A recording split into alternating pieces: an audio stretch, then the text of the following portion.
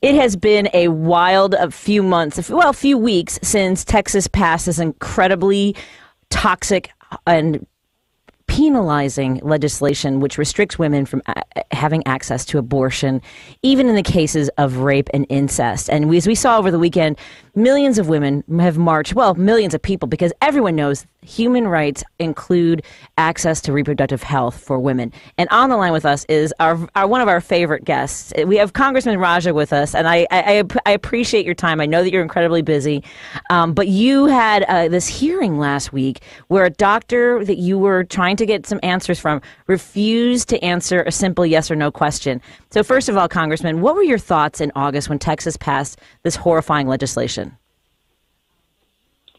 I was extremely distressed. It's inhumane, barbaric.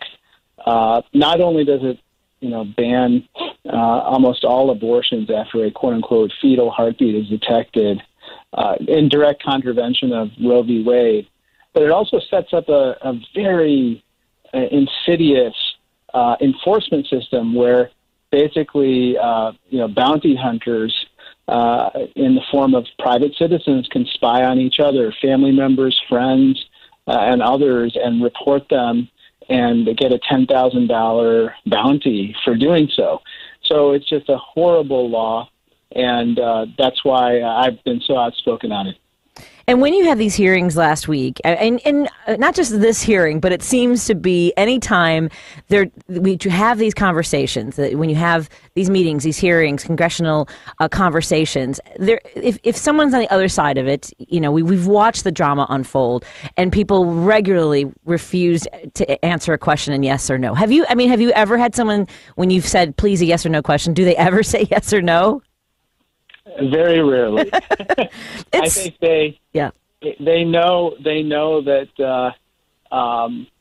being honest, giving the honest answer really will expose them, and so they hem and haw, and that's what this witness did. Right. So tell us a little bit about Dr.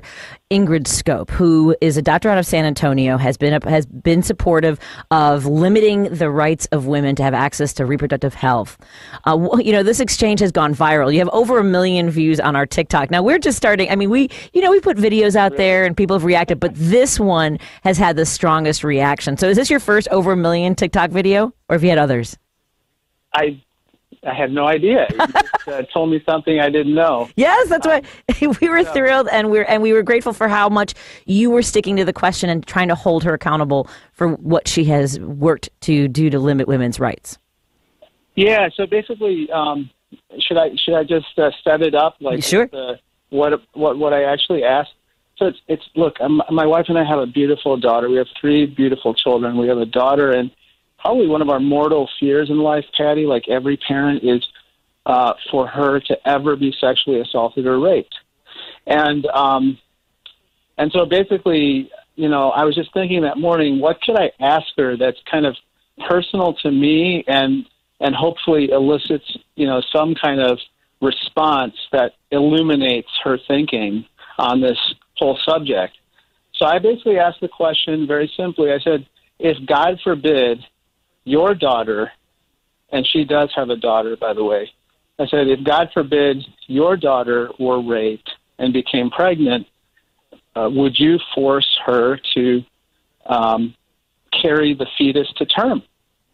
And she then refused to answer the question. And I asked it like 3 different ways. And I even said, you're being evasive, you're not answering the question. And then finally I just gave up, and I basically said, look, I know exactly why you're not answering the question, which is that you actually would want your child, as a loving parent, you would want your child to have the right to choose. And the fact that you would have that standard for your own daughter, but adopt a different standard, a far more draconian one for all of our other children, daughters, sisters, and women across Texas and elsewhere, it exposes the hypocrisy of the position that people like you adopt in this situation. And then I went on to say, even Donald Trump, he tweeted on this, even Donald Trump supports an exception for rape and incest, and this particular law does not, which just shows how cruel it is. And anyway, the exchange went on, but that was the gist of the questioning. And her reaction was, I'm working to live in a world where making decisions about abortion are necessary, and it's so maddening because they don't. Right. That's absolutely a lie. And that it was like Governor Abbott, who's a real piece of work, when he was confronted with this issue of, a rape pregnancy being forced upon a woman. Said we're going to eliminate rapists from Texas. And it's like, you have this magic solution to eliminate rape in Texas and you haven't adopted it yet up till this point. I mean, that's ludicrous. And Dr. Scott said, no, we're not going to be eliminating rape or incest following this law. And I think the bottom line is they just want women to bear the cost of those horrible crimes. It is continuing the trauma of rape. And I have to say, I am a survivor of childhood rape. And I know how hard it is for you to, thank you. It is, it's startling to me, and it's often traumatizing for me and many survivors like me when we have we have to have these conversations. But I know, and I do not speak for any other survivors, I know how important it is to continue to press for this and to ask these questions, because I mean, what they have done is dug in, because they have to across the board. If they're going to say that their beliefs based on their religion is that life begins at conception, which actually they believe it begins at preconception, because a woman doesn't even know it's 2 weeks before her last cycle, or whatever, the 4 weeks before her last cycle. And that statement that the doctor made, that most women know that they've been raped, is so painful and dismissive of the trauma of rape survivors. It was haughty and disgusting. It was how I felt when I heard her say that. And my friend Alexandria Ocasio-Cortez took up my line of questioning and then asked her that very question that you brought up, which is, a rape survivor will not know that she is pregnant, usually before that 6-week mark. And how dare you kind of imply that? Because that was her defense, Patty, to my questioning ultimately, which is, someone who is raped will know they're pregnant and will have time to get an abortion. And that's just patently untrue. And anyway, it was just illuminating in terms of just the double standard that they practice, and why we have to oppose these types of laws with everything we got. Oh, absolutely. And I know that the work that you're doing on so many levels, Joan was just talking a little bit ago about how, the Facebook whistleblower who was talking about how they were not controlling these pages where a lot of the insurrectionists were making their plans, because, well, they make money off of that when people get angry. Correct. And what we have done is allow the people who are angry about limiting rights and polluting the atmosphere and, threatening our democracy, we've allowed their anger to drive the day. And the people who are fighting for mitigating the horrible fallout from climate change, the people who are fighting for people's rights, for making sure that people have clean water and fresh air, can maintain a roof over their homes, feed their families. That's the outrage that we should be out in the streets about, and we were this weekend about women's health. And I'm so grateful for the hard work that you do. But I think, again, that rage, we are seeing some of it. That's why your video got over 1 million views, because people were really championing the fact that you were trying to hold her accountable for her, first, her actions, and second, for her inability to answer the question. I have to keep asking you, if I were you, I don't know how, do you meditate in order to maintain your composure in an exchange like that? Something. I don't know what I did that day, but it was. I think what I try to do as much as I can during those question lines is I try to keep my language simple, and I just try to think about the real people that it affects. Sometimes I can get pretty emotional, Patty, when I think about whether it's my family member, my daughter, my wife, my my friend, anybody that I know that for whom this really matters. And then I get emotional when I hear, a witness refuse to answer a question or is dismissive. And I know she knows exactly what she was doing, and shame on her. Absolutely. Again, we're talking to Congressman Krishnamoorthi of the Congressional 8th District in Illinois, over by the Schaumburg area. I know it's bigger than that. Actually, what are some of the rest of the suburbs that you have, or the area that you cover? Oh, my goodness. It's got about 40 towns and cities, but it goes all the way from O'Hare. Mm-hmm. I have all the runways of O'Hare, but not the terminals, by the way. It goes from O'Hare to Elgin. And then from Wheeling all the way down to parts of Oak Brook. And the heart of it is Schaumburg and Hoffman Estates, Elk Grove Village, Palatine, that area. I live in Schaumburg. And in Illinois, we have, in our state legislature, taken steps to make sure that women have their full access to abortion care, to health care rights.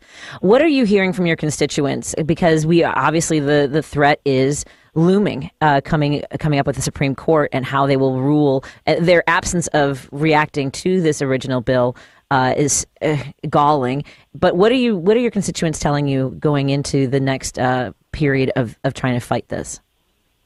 So thankfully, we live in a state in Illinois where women's reproductive rights are jealously guarded and protected in the law. In fact, so much so that there's even a trigger where if for some reason Roe were overturned at the Supreme Court level, additional protections would go into place in Illinois. And so that's, in fact, why so many people from other states are coming here again, Patty, because the restrictive laws there prevent them from exercising their choice. So they have to travel all the way here. In fact, I did a press conference with Governor Pritzker, as well as a couple of my colleagues from the congressional delegation at the Planned Parenthood Clinic in Aurora recently. And they said that they were already seeing people from Texas flying up here. And, I mean, I think one of them said that somebody had to drain her whole life savings out of her bank account to fly up to Illinois to have this procedure.